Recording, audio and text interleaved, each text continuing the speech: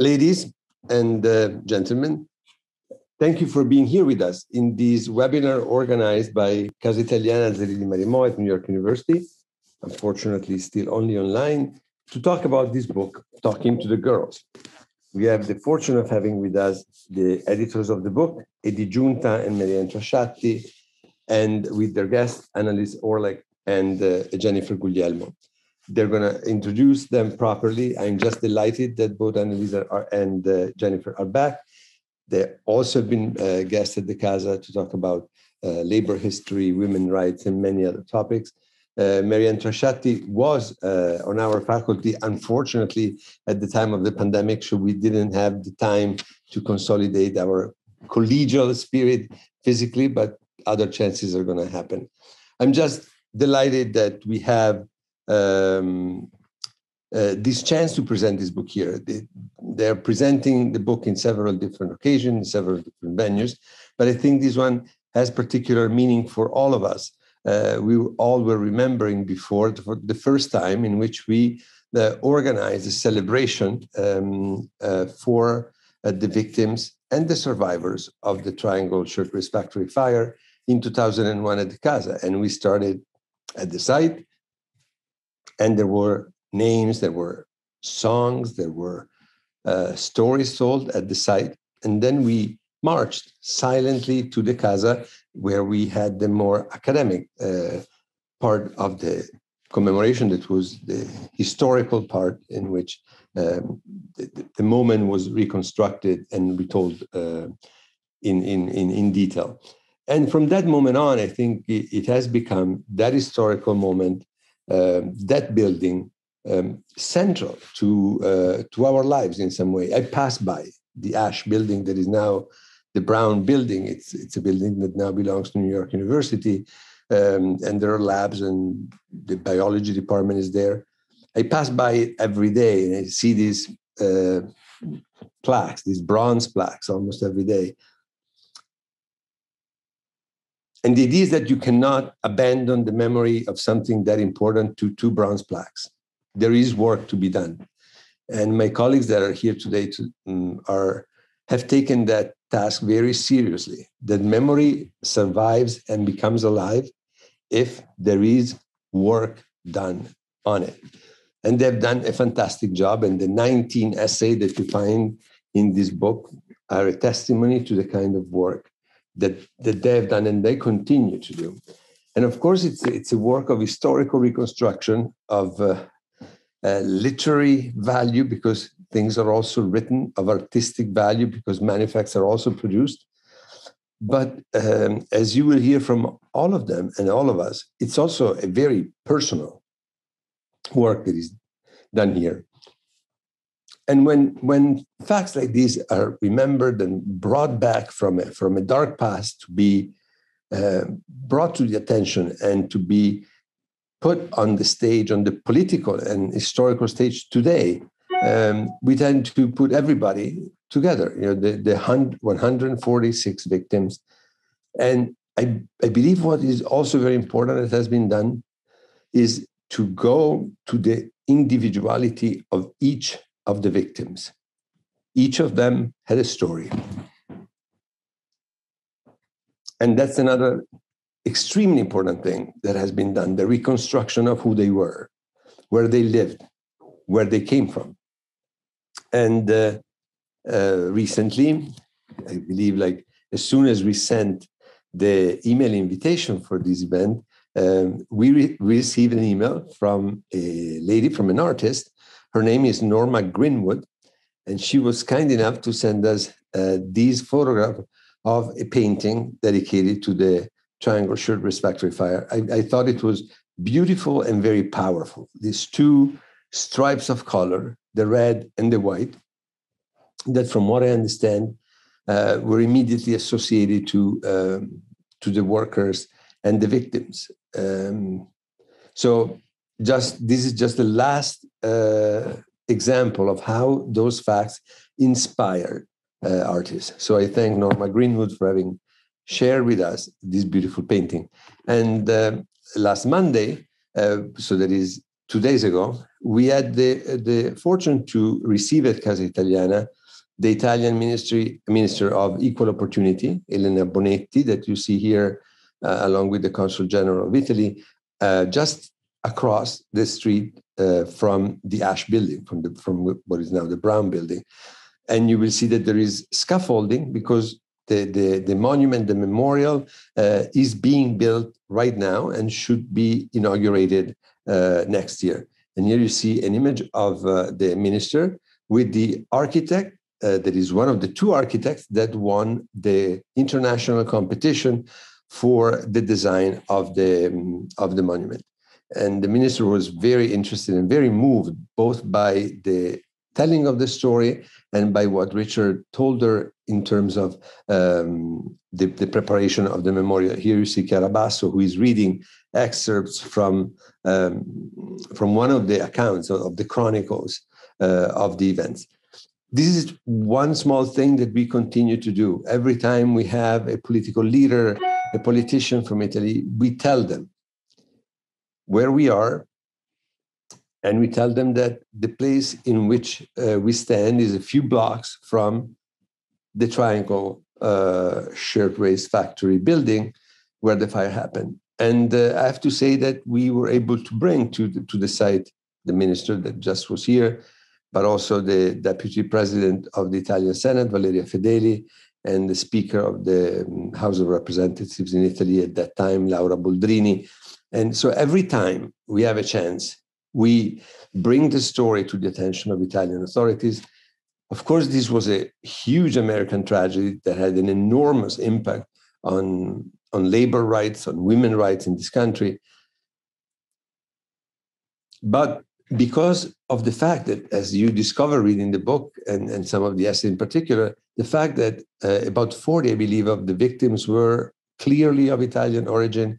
And there is one essay in the book that talks about the efforts of these Italian persons to reconstruct the birthplace in Italy of the Italian workers. This is also an Italian tragedy. So in this case, to the historical moment that it represented for women's rights and for workers' rights, we add for immigrants' rights, because both groups, more representatives, were Eastern European Jewish women and Italian, specifically Sicilian women. So I think it's important also for the countries of origin of these girls to take insight, to make their own what happened and the consequences of what happened. And we will continue to do that. And especially when the memorial is going to be up, then it's going to be more easy to tell the story, because the memorial tells the story in a graphic, artistic way that I expect to be beautiful. And the next step for my colleagues here on the panel is that we should think about a liturgy, a ritual, something that we can propose and that can become a constant. Liturgy, after all, in Greek means an affair of the people, something that the people does. So it has this collective nature. So let's think about it. And I was reminded of this because one of the diplomats that came with the minister asked me, qual è il protocollo, qual è il rito?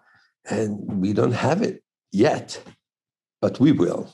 And that's just a proposal. Ask your students, Eddie, Mary, Annelise, and Jennifer, for suggestions, and we will come up also with a ritualized way of paying homage to these workers and to these women.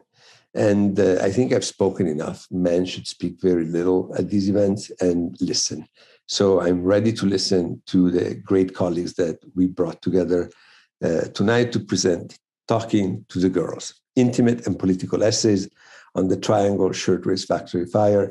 And now I leave the microphone and the virtual floor to a person that was with us from the very beginning when we did our first memorialization of the Triangle Fire, and has been a presence and a steady presence throughout the years. I go to her immediately for anything that relates to this story, and she teaches and memoir writing. And one of the courses she elaborated is exactly a course on the fire and how you remember, how you memorialize through literature. And I'm delighted to introduce to you Edvige Giunta. Thank you, Edvige. Welcome. Thank you so much, Stefano. For me, being at Casa Italiana, even virtually, is a homecoming. In fact, I rarely say Casa Italiana, zerilli-marimò. I just say Casa. So thank you for your generosity, for your hospitality. And I will never forget that you were the person who, in the late 1990s, opened the doors of Casa Italiana to Italian-American women writers and allowed us to have so many events, which then culminated in the Triangle Fire commemoration. And we did a ritual of sorts with Gioia Timpanelli, right, who told the story, and then we all called the names. And I don't know if you remember this card, the collage by Nancy Azara, which also commemorated not only the fire, but this particular event we did the Casa Italiana, and Phyllis Capello sang labor songs. So we will come up with more and more rituals, and I hope we will continue to do this work with you at Casa.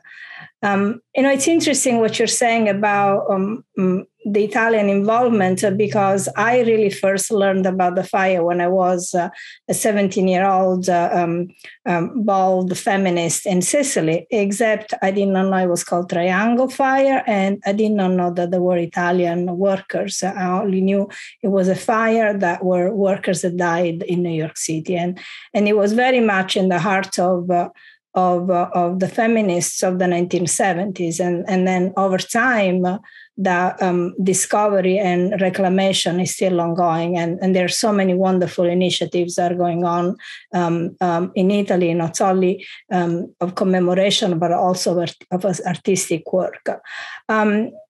As you said, this is a really a very personal book. And so I would like just to, say a few personal remarks. I'm thinking of Marsala today, and Marsala is a place on the western coast of Sicily. For me, Marsala is a place that I remember from my elementary school book, Lo Sbarco di Mille, Garibaldi, and his 1,000 men who landed there in May 1860. It's also a tablespoon where the yolk of a fresh egg swims in the glistening hue of sweet Marsala wine. And Nonno Giacomo says, mangia, ingoia, tutta salute. It's the glorious sunset, which is celebrated with the Festival del Tramonto, that I watch deeply moved as a returning immigrant. But Marsala is also the place that for me and for many others is forever associated with Caterina Maltese and her 2 daughters, Lucia and Rosaria, 3 of the 146 who died in the Triangle Fire, the reason for our gathering tonight. Those of us who are intimately involved in Triangle history have come to know 14-year-old Rosaria as the youngest worker killed by the fire. So when I think of Marsala, I like to picture Caterina and her girls in the town that made them. But there is also the heaviness of history. There is the sweetness of the wine and the pain of migration. There is the sunset and there is the fire. I would like to dedicate, with all my fellow presenters tonight, this gathering to the memory of Caterina, Lucia, and Rosaria. Their memory belongs in the memories of their family and the history we are responsible to keep alive, remembered. So the place where we gather tonight is physically not far from the Brown Building, as Stefano said, was once known as the Asch Building, where Caterina, Lucia, and Rosaria died, and part of NYU. And let's remember the role of NYU students who helped save many workers on March 25th. The place where we gather tonight is also the many places, the places where each of us and our audience are joining from, and is also this virtual place that whether we like it or not, we have to be grateful for it. But where we gather is also the place of memory. And memory is a place. It's a place where we travel, at times willingly and deliberately, at times reluctantly, at times accidentally. And it is in this place that we find story and history. And this is the driving force of Talking to the Girls' intimate and political essays on the Triangle Shirtwaist factory fire. Our 19 contributors are family members of Triangle workers, some who died there, some who survived, some who worked there in the past. There are writers, there are scholars, artists, teachers, activists. And so we asked each of our contributors to travel willingly, deliberately, reluctantly, accidentally, to the country of memory, and to return to the place of the Triangle fire, but also to many other places of memory that crisscrossed with the memory of the fire. Like eating arrowroot biscuits with a grandmother who happens to be named Frances Perkins, or visiting Aunt Rose Schneiderman, hero of the labor movement, or the elusive memory of a father waving from the window of a hospital, or the collapse of a factory in Bangladesh, or the exclusion of Black women from early 20th century garment industry. Memory is many places. So 21 years after we gathered at Casa Italiana Zerilli-Marimò, with Stefano as our host, we return here to celebrate and to remember this historic event that touched all the people who were there, the families of those who died, their friends, their neighbors, and all the people who were inspired to push for change, for social justice in their memory.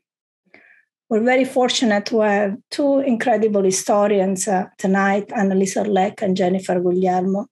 And we're very fortunate to have Annelise write an essay for Talking to the Girls.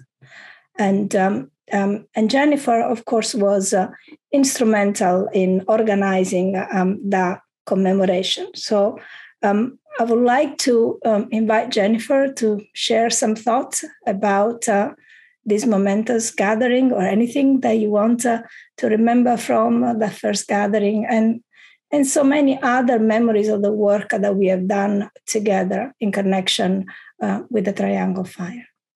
Thank you. Thank you so much for hosting this. This is, it's emotional. I'm getting emotional just being a part of this. I'm remembering us gathered over 20 years ago, right? 21 years ago. And just how powerful that event was. I remember gathering at the site.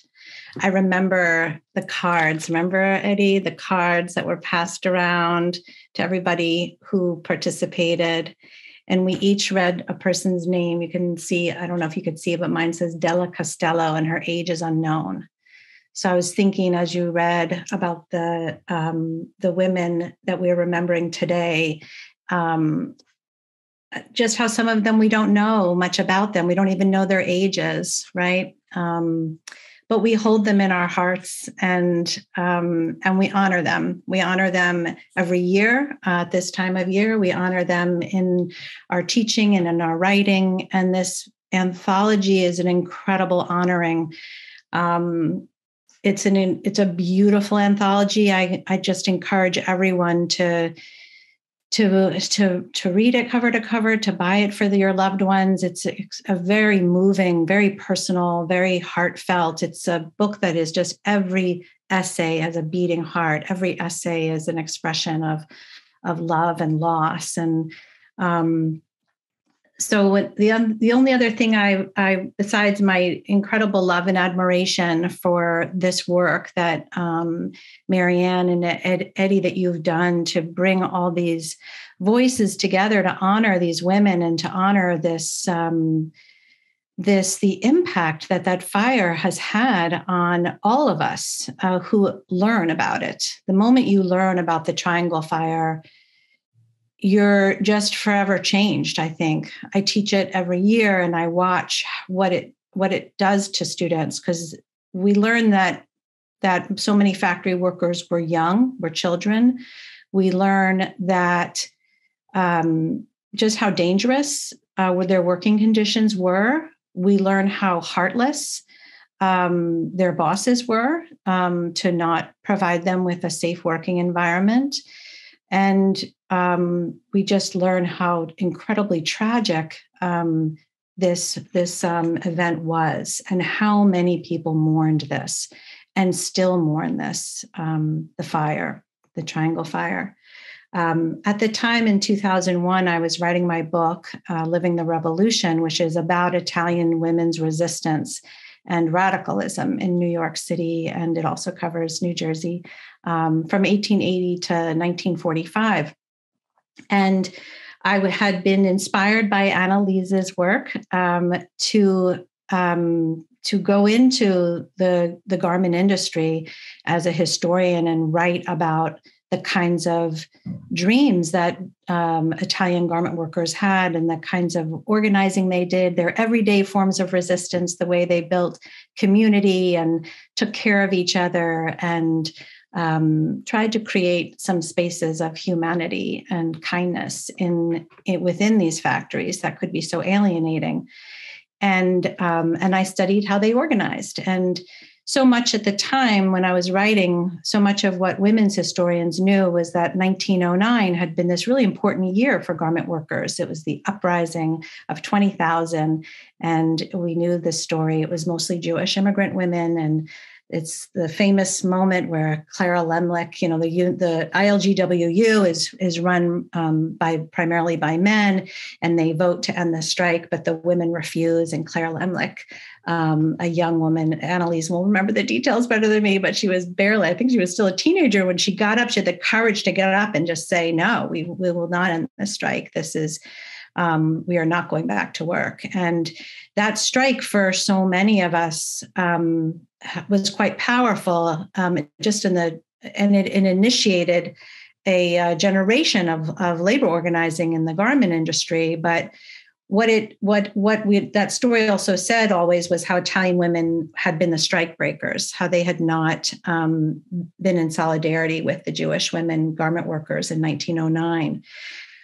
But what I learned when I researched this history was that the Triangle Fire was a profound catalyst for Italian immigrant women and for Jewish immigrant women to begin to organize together, to realize that they had to traverse the language barriers. They had to find a way to build a movement together, even though they spoke, in the case of Italians, so many different dialects. And in the case of the ILGWU, which was an organization, a union that was so rooted in Jewish kind of cultural traditions, like the fire was the moment where they realized, like, we need each other. We have to organize together. And Italian women began to enter the ILGWU in larger numbers, and they would be a force in the 1913 strike.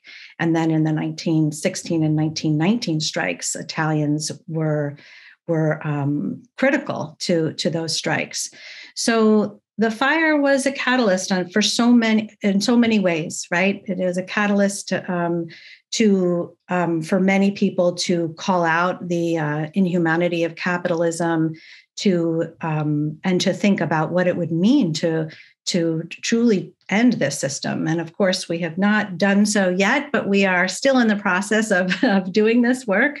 We are part of their legacy, right? We are carrying on that deep commitment to ending these systems of oppression. And so we do so in their name, in the name of Della Costello, age unknown.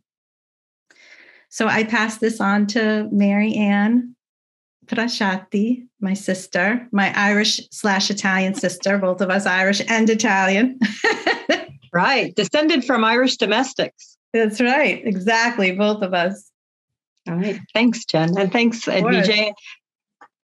And thanks, Stefano. And Julian and Casa Italiana. And as Edvige pointed out, there's such a close relationship between NYU and the Triangle Shirtwaist Factory fire. So it's really fitting that we have an event here. I was at the event in 2001 and it was transformative. And I think it's really important that we are back here. And we've done other events since then. And Stefano is always very hospitable. And I look forward to doing events next year when we dedicate the long overdue memorial. And this book, Edvige and I have talked about this a few times. This book is, it is an act of commemoration. It's not a straight up history. It's not a straight up collection of personal essays. It's a hybrid.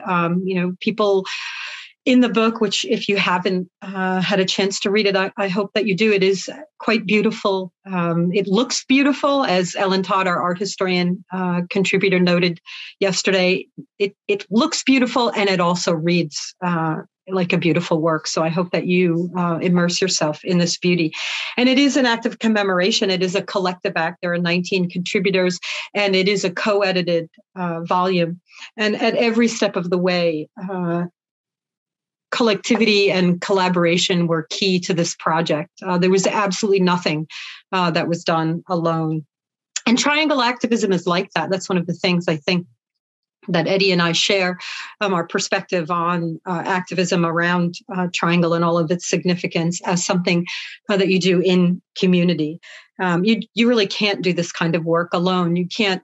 Talking to the Girls is a book that I think neither Eddie nor I could have edited without the other.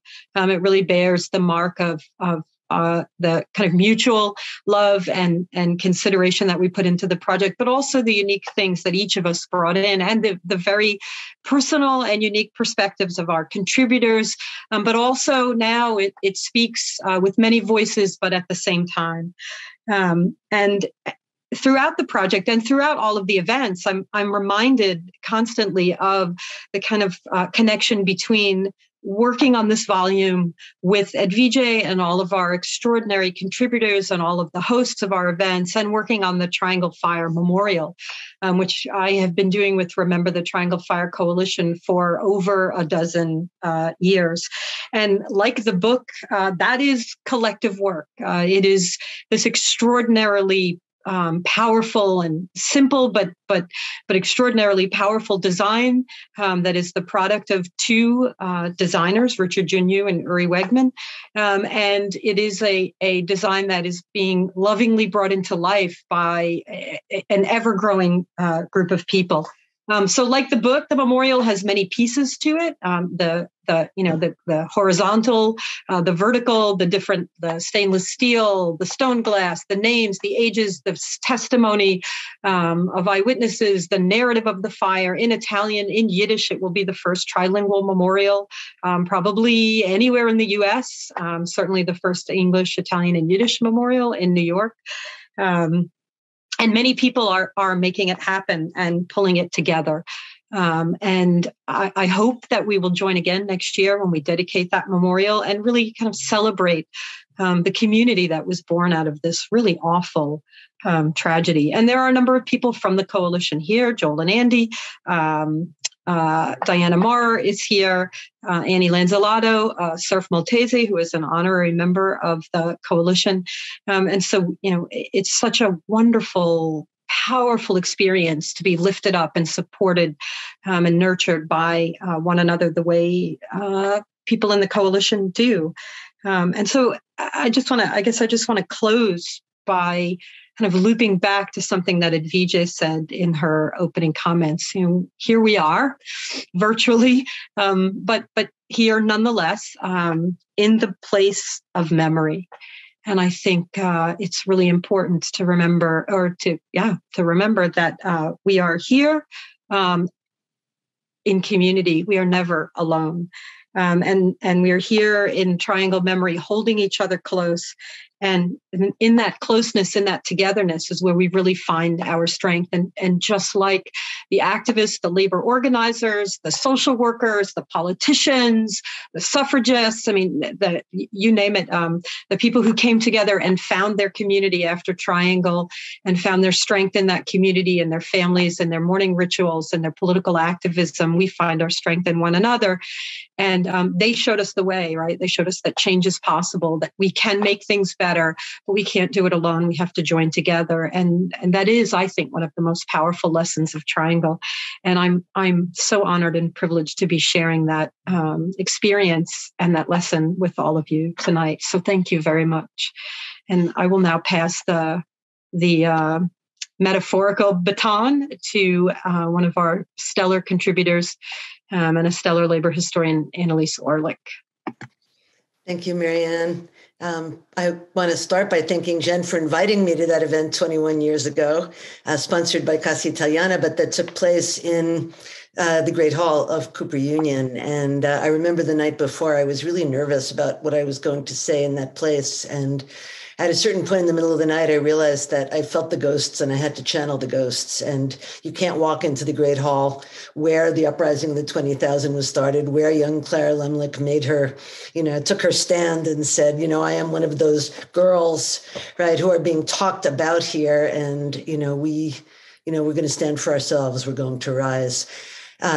Triangle is often thought of as a tragedy, but part of the tragedy is also that those many who died had been activists in the uprising of the 20,000. And as police came in and removed the mourners, some of them were really struck, like being struck in the chest by their grief at recognizing some of the young women who had struck, who had stood on New York street corners, who had walked through the winter to get better working conditions. So all of this is the story of Triangle. Triangle is, has long been kind of an iconic memory and call to action in the Jewish radical community and in the Jewish immigrant community in which I grew up. And, it has been so important. And commemorating it as an Italian-American event really began when Jen invited me and when I met Eddie and Marianne. And when they started thinking about this book, I wasn't sure what I could contribute to it. And they convinced me that my grandmother's story was an important part. And so I'm going to introduce you to my grandmother in a minute and tell a little bit about her. But I think it was an important moment for me in terms of the memorial when I made the decision for sure to be part of the book. And that was when the call went out to bring bits of cloth to lay into a ribbon quilt that would be then cast in metal down the front of the memorial. And I brought a hand embroidered handkerchief that my grandmother, who had worked at Triangle, had made and given to me. And it was very powerful coming together. In addition to the Triangle Fire being an Italian tragedy, I think I've come to realize, and many descendants of Jewish immigrants have come to realize, it was also a Ukraine tragedy. And as we think in this moment of the horrific tragedy, the world-changing tragedy unfolding in Ukraine, it is worth noting that many of the Jewish victims of the Triangle Fire were immigrants from what is now Ukraine, including my grandmother, Lena. So I'm going to start by reading just the paragraphs where I introduce the two women my essay is about. It's called Triangle in Two Acts, from Baba Mises to Bangladesh. And Baba Mises is Yiddish for grandmother stories. And the two acts are my grandmother, Kalpona, and the fire, last time, this time, and next time. So let me quickly read what I say about my grandmother and Kalpona to introduce them, and then I'll read the first couple of pages of the essay. My grandmother, Lena, entered the shops when she was 9 and worked at Triangle from 1900 to 1907, the year she had her first child. When her kids were older, she went back to garment work, sewing buttonholes in assorted union shops for decades. She would never work in a non-union shop, she told me fiercely. She never did. And then Rasha Leah Lieberman was her full name. She was raised on Henry Street in the heart of the Lower East Side. She had emigrated as a toddler with her parents from Kharkiv, a violence-prone city in Ukraine that was home to many Jews and still is. The pogroms were bad after 1881, her parents told her, and Etta, my great-grandmother, had relatives in New York, so they took their babies and left. I was with my daughter and a friend of hers when we happened on Lena's Henry Street house on the day of the Triangle Centennial. The girls had volunteered to participate in Ruth Sergel's pop-up annual chalk memorial. They were assigned a house on the block of Henry Street where my grandmother and her parents had once rented an apartment. My father and his brother and sister lived there when they were little. During the 1980s and 1990s, there was a Chinese-owned garment factory in the building. On March 25th, 2011, a stream of Chinese families gingerly stepped over the pastel name and dates that my daughter and her friend were chalking. Some stopped to talk to us of then and now. And the other character in my story is Kalpona Akhter. Kalpona Akhter was born almost a century after Lena. Like Lena, she began sewing clothes for an exploding global fashion market when she was a child. 12-year-old Kalpona and her 10-year-old brother sometimes worked 20-hour shifts for weeks on end. They slept on the floor where they sewed until the order was complete, and then they were allowed to go home for a while. Kalpona labored in Dhaka's 20th century sweatshops until her late teens when she was blacklisted for union organizing. Since that time, it has been all she does. She organizes, gives speeches, travels the world to tell the stories of life in today's global rag trade. She has entered still smoldering factory rooms to find labels or invoices that could prove which global corporation had paid to have clothes made there. A lot of what she does, she told me in 2016 when we spoke for hours at the World Social Forum in Montreal, is to help workers figure out who they really work for in order to help them seek reparation, some fleeting measure of accountability from the titans of today's cheap disposable shirts and skirts and jeans and sneakers.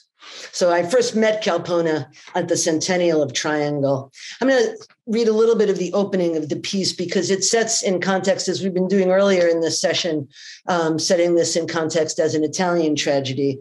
This sets the Triangle Fire in a bit of context as one of the Jewish tragedies that live in a world of memory where I grew up.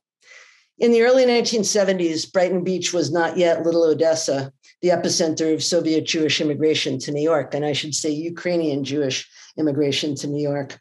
It was a neighborhood of retired garment workers, almost all of them East European Jewish immigrants who had arrived between the 1920s and the 1970s. Many of my neighbors bore the scars of traumatic memories. They also wore with pride their memories of triumphant labor uprising in the shops. The ILG, as they called the International Ladies Garment Workers Union, included numerous retiree groups in Brighton, and thousands of, quote, amalgamated retirees lived there too in the Warbass houses built by the Amalgamated Clothing Workers Union in the early 1960s on the border of Brighton and Coney Island. As these white-haired men and women gathered in the Vest Pocket Parks or on the Brighton Beach Boardwalk, they told of their long-ago struggles. Survivors of the Russian Revolution, Warsaw Ghetto fighters, survivors of Auschwitz and the Stalinist purges invoked their dead right alongside their living. Stories of the Triangle Fire jostled for place among these memories in the narrow neighborhood of Art Deco buildings, wooden walkways, and sand. As told on those warm nights by the card players and chess players and mandolin players and aging political firebrands, the story of the Triangle Fire was an origins myth, a cathartic tragedy of the bad old days. That's how we built the labor movement, they told me. That's how we got to the point where we are now, where you can go to work without having to put your life on the line. I grew up with those Triangle stories, and even closer to home, the tales told by my grandmother, Lena, who worked there as a girl. Often her stories were parables of deep friendship and loss. Lena had bonded powerfully with her Triangle co-workers as they grew to womanhood in that most famous of shops. She had comic tales, but many of her tales were tragic. Young women searching for birth control, leather diaphragms were sold quietly by one of, quote, the girls. Friends seeking safe means to abort their 9th or maybe their 10th child whom they could not afford to feed. Lena's reminiscences of danger and disaster ran through my mind as I listened to the songs of struggle and survival that rang out in my neighborhood in Yiddish, English, sometimes Italian, in the senior centers, on the streets, on the boardwalk. I often smelled traces of fire while walking by the sea. It drifted up into my nostrils from dark singed wooden boards, charred by campfires lit by homeless women and men who slept on the sand. The smell of burned wood, leftover food, and wet clothing marked this outpost on the edge of a city that, in an act of desperation as it faced bankruptcy, had released hundreds of nonviolent mentally ill men and women from public hospitals and asylums, and many had landed on the sands of Brighton Beach. But the lingering scent of fire stirred memories, too, from my grandmother and her friends, of lessons that Lena never wanted me to forget. She and other garment union retirees believed that we had come far from those days, thanks to the rise of powerful unions, thanks to Franklin Roosevelt and Francis Perkins, to state and federal labor laws that were the original Triangle Memorial. Over the years, that history had become a comforting myth. But as I worked as a professional historian, and being the granddaughter of Lena has shaped my work, so too has my friendship with Bangladeshi garment union leader Kalpana Akhtar, who we first met at the Centennial, and we've stayed in touch, and I've interviewed her, and she served as a touchstone for my work on garment uprisings and garment workers organizing today. As the second decade of the 21st century dawned and the centennial of the Triangle Fire approached, I began to understand that the memory of the fire evoked something much more recent than 1911. It cast a spotlight on the realities of today's global garment industry, in which factories continue to burn and workers regularly die. In terms of workers' safety, union rights, and living wages, the globalization of the garment trade since the 1980s has taken the world backwards at least 100 years. Hundreds of thousands of women garment workers, I learned, are fighting the same battles that my grandmother and her militant young friends fought, this time in Bangladesh, Cambodia, Myanmar, Ethiopia. The fires this time are as devastating, as avoidable, as much the products of greed and dehumanization as the Triangle Fire. On the evening of the Triangle Centennial, I stood on a line of hundreds slowly filing into the Great Hall in the basement of New York's Cooper Union, 10 years after the event that we've talked about here. As I reached the front of the line, a union friend introduced me to Kalpana Akhtar, perhaps the best-known leader of the 21st century garment workers movement. Thanks to global pressure, Kalpana and her fellow activist Babul Akhtar had been freed from prison so they could travel to New York for this event. They had brought with them purple T-shirts with white line drawings of triangle workers standing side by side with 21st century Bangladeshi clothing makers. In bold, above the drawings, were these words, "Not one more fire." When Kalpana climbed onto the stage of the Great Hall to address the audience, her eyes swept the room, and she stood silent for a moment. Then she said quietly words I have never forgotten. In Bangladesh, she said, "It's not 2011, it's 1911. And my work after that, she inspired the next book that I wrote called We Are All Fast Food Workers, The Global Uprising Against Poverty Wages, where I got a chance to meet garment workers from Bangladesh, from Cambodia, from Central America, and learned the stories they're telling today. So as we invoke the memory of the Italian and Ukrainian Jewish women and the Irish women who died and who lived and died and worked in Triangle, I think we also should remember these modern heroines of the labor movement. So I guess we'll stop there and time to throw it open for questions. Thank you so much, Annelise, and your essay is exemplary in the way in which it shows us how the line between personal story and history is a line that we keep crossing back and forth, and it's just so seamless. But I think we have to acknowledge what a major soul searching one is to do in order to be able to achieve that balance in writing. And I just want to honor that work. It's not effortless. It's hard work, especially for those of us who are trained to do academic writing.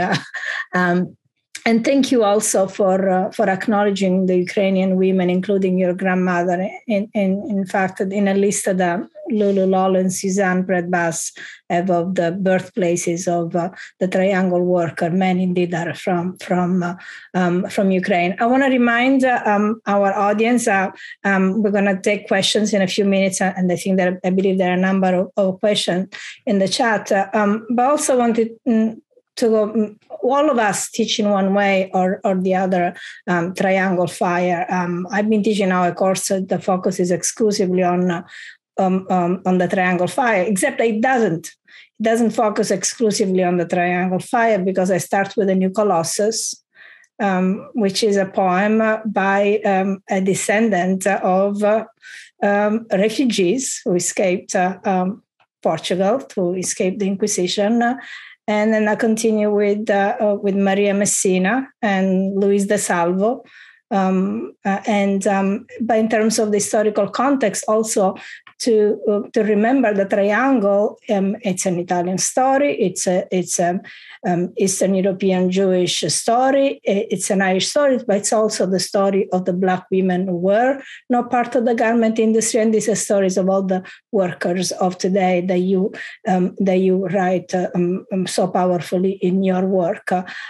So it really is a story that, and that quote, those words of Kalpana sum it up so powerfully. So thank you. Stefano, do you think we can start taking some questions from the audience? Yes, absolutely. We already have a few very interesting ones, actually. And I would like to start with Phyllis Capello. And first of all, I want to send her a virtual hug.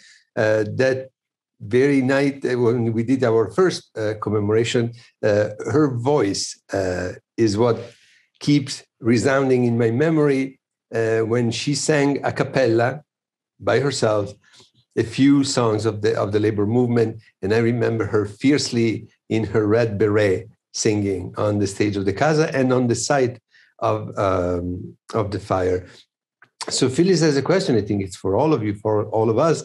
When and where during your day do you think of the triangle? And my answer, Phyllis, is very simple. I say every morning when I walk from my apartment to the Casa, I pass by the brown building.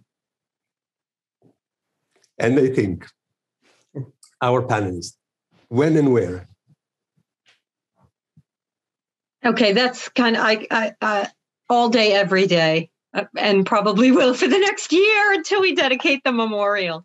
That, to be completely honest, it is this extraordinary project that is, it involves so many people and things and events. So there probably isn't a day that I don't think about the Triangle Fire. And Marianne, a sub-question for you. Walking back to the Casa with the minister after we left the site, and she spoke at length with Richard about the memorial, she said, ma 10 anni ci hanno messo, but 10 years it took them to put together. And I was wondering, you're an Italian minister, you should know something about, the red tape involved in bureaucracy. But I knew it was a process that was slowed down not only by bureaucracy, but also by your desire to get the community involved, to work with the neighborhood, not to make it as an imposition, but something that could be embraced by everybody, even the people living around there that at first were very skeptical about any kind of memorialization that would exceed the 2 bronze plaques. So I bet that for you it has been a daily thought and a daily concern of pushing, and at the same time of pushing it all together, not as a project of just a few, but something that should be embraced by the whole community. So congratulations also for the work you did of lobbying, convincing, talking to people and making them understand why it's important to have it and why it is important to have it done that way. So thank you for that. And please, the rest of the panel. I just want to say it's a team effort. I thank you for the thank you, and I'll pass it on to everyone in the coalition. Well, I mean, clearly, doing this book, which we started sometimes around 2016, I think, has really intensified the frequency, the quality of triangle thoughts and ideas and the interactions with all the various people, and not just the people who were part of the book. This book, as Marianne said, was collaborative. Jennifer led us to some contributors that we didn't know. Someone else led us, gave us information. I mean, there were so many people all the time. But one March gets very intense because of all the commemoration, but also because during the spring, I always teach this course on the triangle fire.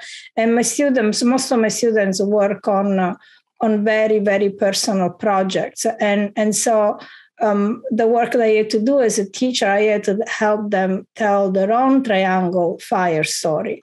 And so I really needed to make a lot of room to help facilitate that. And it's a very, very moving process because every year, no matter the age, the major, the gender, the ethnic background, the geography, every student has their own triangle fire story. Jennifer or Annelise? I'll just say quickly that for me, it's March 25th every year. It just is like, I feel like I wake up and with that pit in my stomach, and I just feel all day that, the weight of that event. And so that I feel like that's the day every year where I come back to this history. And of course I teach this history in my classes, so there are other times when I connect with it. But the day, I think every year, it's like one of those days that's seared in my mind. I think about it every time I come across something in the house of my grandmother's, and I think about it when I teach, and in particular, I keep coming back to a teaching American history workshop that I did with a bunch of middle school teachers. And there's an essay in this book, a beautiful one, talking about teaching triangle to middle school teachers. And I think about your words, Eddie, and how true they are, that what the teacher said is that it's the easiest way to teach, to teach about the early 20th century, to teach about change in government and the social safety net and all of that, because when they tell that story, each kid relates to it personally, right? Because each kid has a story of work and sacrifice and immigration. And so I feel like it keeps coming back all the time. And I just want to have a word of Kalpuna's, where she said, when I come to the United States, they talk about triangle as a tragedy. And of course it was. She said, but I talk about triangle, and we in Bangladesh talk about it as a turning point beyond which things started to change. And so, for them, it's a tragedy that out of which comes something very good and important and lasting.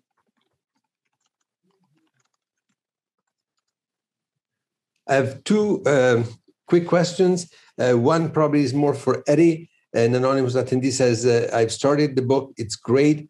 As of now, is this taught in Italian schools?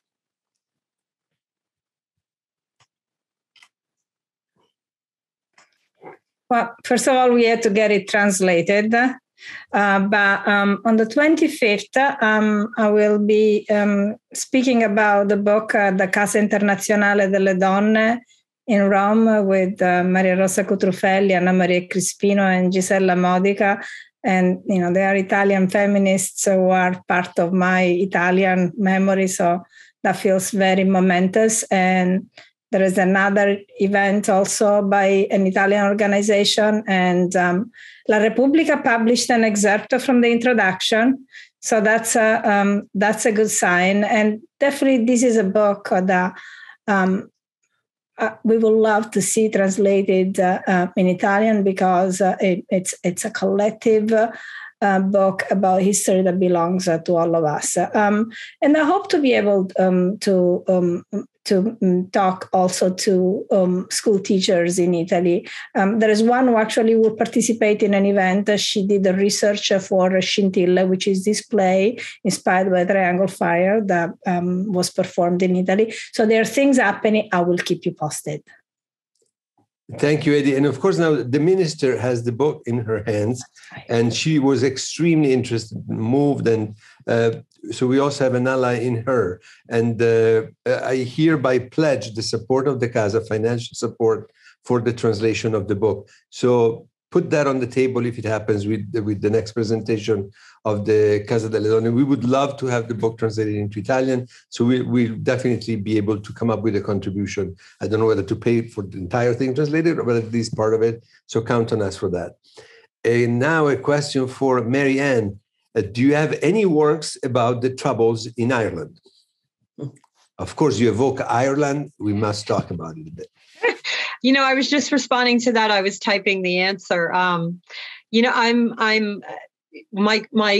My great love among U.S. radicals is an Irish American, Elizabeth Gurley Flynn, and I'm actually finishing a book on her civil liberties activism. She was this extraordinary civil liberties activist. She was an anti-fascist.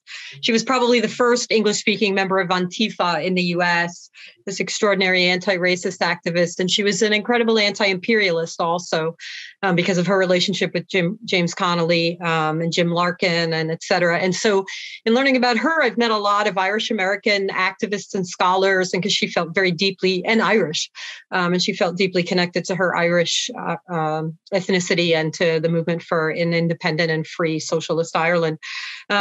And I'm just learning this history myself, so I don't really have any recommendations to give to the anonymous attendee who asked that question. What I would suggest, though, a kind of easy introduction. There's a really great and growing community of scholars on social media, Irish and Irish American, and there are some really extraordinary podcasts. And I might start there. And other than just the normal search that you would do for general works, that's really the best advice I could give you right now. It's just not a literature that I have a command of yet. But I will say this, for a pop culture kind of view of what it was like to be a kid during the Troubles, watch Belfast. It's a really good movie.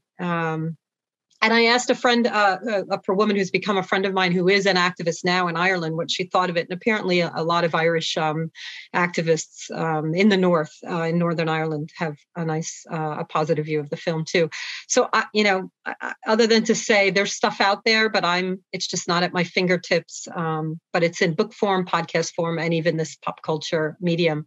And if you come across anything good, let me know. It's just not a literature I know a lot about yet. Sorry. Belfast is great. I totally approve the pitch for the movie. Thanks. And now we have a more complex question that I'm happy to engage in, and it's about monuments. It's from Alessandra Abate, who says, in light of recent events and people demanding to remove monuments and statues of colonialism across the United States, it is more important than ever to answer to those demands and to tell new stories of Italian history, and I would say and not only Italian history, in the United States, both to take responsibility for Italy's colonial past and to propose new culture heritage symbols in the hope to celebrate the long-forgotten history of Italian radicalism in the United States. This is why I have written a profile for Place Matters on the Italian Labor Center located on 14th Street, so 2 blocks from here. What are other historically relevant sites for Italian radicalism in New York City that you think needs to be memorialized? And I second this question because one of the projects Casa Italiana is working on right now is a new video series, and we expect to do segments of maybe 4 or 5 minutes on the places of Italianness in the city and around. And exactly because we want to sort of relegate the monumental, the history of monumentality that has underlined these decades from the very beginning. So the big monument to the big man, and not all these big men are bad. I'm happy there is a monument to Giuseppe Mazzini, for example, or to Fiorello LaGuardia. They were big men. I think they deserve their monument and they can stay. But I think that the problem is not to raise more monuments to the individual man or woman of the moment. And this is a collective monument, both because it memorializes a collectivity of people, but also the way in which it was realized and it was conceived. there are the two authors, of course, but they wanted an involvement of a community. And Annelise spoke about bringing her grandmother handkerchief and making it become part of the memorial. So I believe, from my point of view, this is the direction. If you have answers for Alessandra in proposing historically relevant places of Italian radicalism in New York, let us know. We would like to make them part of these series that will feature churches, shops, street corners, buildings, and much more, to help people recognize the history of our community in the city, physically and geographically, where it developed and how. So I second the question of Alessandra. Any answer for her? I hate to answer a question with a question, but I'm gonna. Is there a plaque on Lucky Corner up in East Harlem?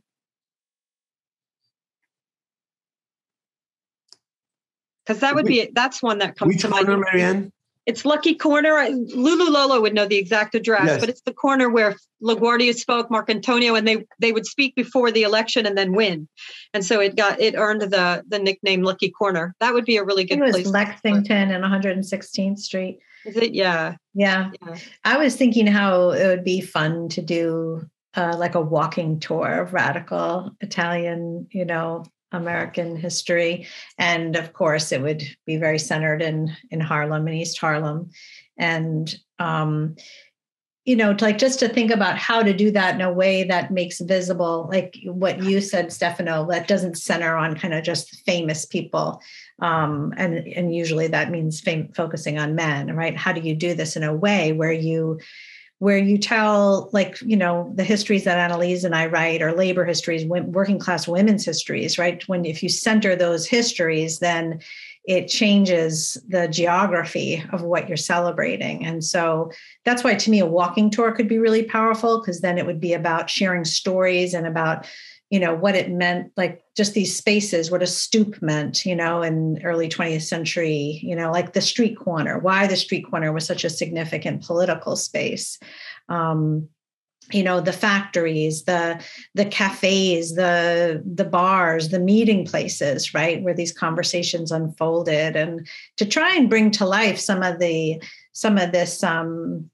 the folks that are so unknown, or the places where the radical newspapers were printed, and the plays, where the radical plays were performed, and, where the anti-fascist, where Italians joined with African-Americans in the anti-fascist rallies in Harlem to protest the Italian invasion of Ethiopia.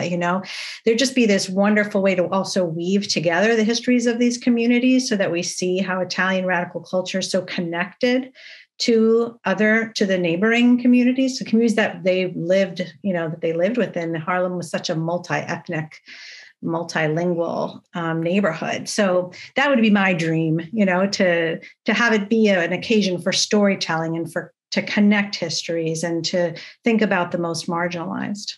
You already have supporters, Jennifer. Lynn Elizabeth says, walking tour, great idea. And Joanna Clapp-Sermon, hi, Joanna, says, Benjamin Franklin High School is an important location. Yeah. Lulu does those tours. Our friend Lulu Lolo, who also has a beautiful performance that she did at the Casa on the fire, also does these tours. And our idea of the project I just mentioned to you about the sites, the places of Italian and Italian Americanism in New York, eventually will be put together in a tour, in the sense that it will be on a map, and you can take the map and you can choose different kinds of tour. And one could be, and you just gave us an idea, the tour of Italian radicalism. So people can do them on their own, but as we like the collective component of it, of doing it in person with other people that are like-minded and want to know, to find out more. These are definitely all great ideas. And again, we'd be happy to work on them.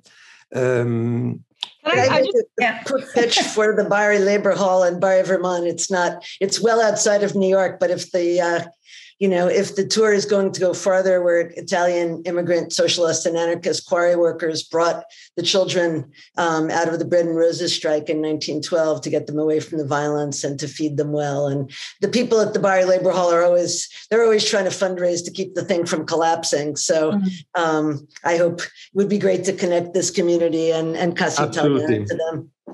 Can I just add one more thing? The Triangle Fire Memorial will be New York City's first labor memorial. We have, New York may be have the highest union density in the U.S. We have no labor memorials. So there is so much work to be done. I think the walking tour idea is a really great idea, but also like things that are there that you just see, even if you're just walking by on your own. We really need to get better at that. How can we not have a labor memorial? Just to bring you back for a second also to this idea of the memorial and remember, and the mapping and the walking tour, I want to remind our audience that if you walk around, particularly the Lower East Side, but also even Hoboken, and you see a drawing, a chalking that's been done on the sidewalk in front of a building. That's part of a project created by Ruth Sergel called Chalk. And every year the names of the 146 are being written on the pavement. And it's a beautiful project. So if you look for Chalk, Ruth Sergel, See You in the Streets, you will find it and you can become involved. But even if you're not in New York City now, the initiative has really spread and people do it in different parts of the country and the world. I do it every year in front of my house, at least this last couple of years. And that is also is a memorial. It's ephemeral art by Stella Memorial. It's a wonderful essay by Ellen Todd in the book that writes about the different ways the Triangle Fire has been memorialized, and this is included. A question that I think is for all of you. What surprised you in your research about the Triangle Fire? Was that something that you wouldn't expect to find and you did? I learned so much from Marianne, from my contributors. It's hard to single out one particular thing. I think there is also something about studying these history and following closely the time, that the half an hour, less than half an hour of the fire, that it starts sinking in. And so I think that it's not just about learning, but when the knowledge becomes something that really sinks in. I learned about Black garment workers. I didn't know anything about that. That was enormous. I learned about the Chinese American strike of 1982 from Mei Chen. I learned also about the way in which all our contributors could bring together the very personal and the public history, to go into the living room of Ross Schneiderman or to watch Frances Perkins with her grandson. Those were also part of the learning experience. And I learned that, once again, that working together is the way to do it. Yes, Marianne, we're together in that.